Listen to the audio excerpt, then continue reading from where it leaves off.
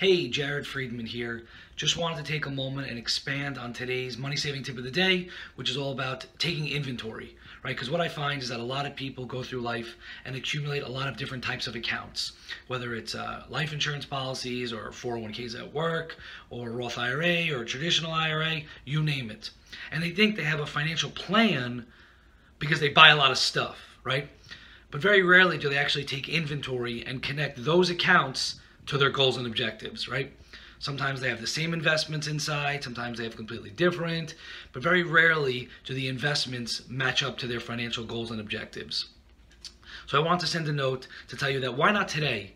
You open up, you take a look at your accounts, you take a look at your goals and objectives, and make sure that they're on point. Make sure they connect properly. Make sure that you know why you're buying or doing what you're doing, because it needs to connect to something bigger, something better, something in the future. And why not make sure that your accounts match up with your goals and objectives? All right? Thanks. Hope you have a great day.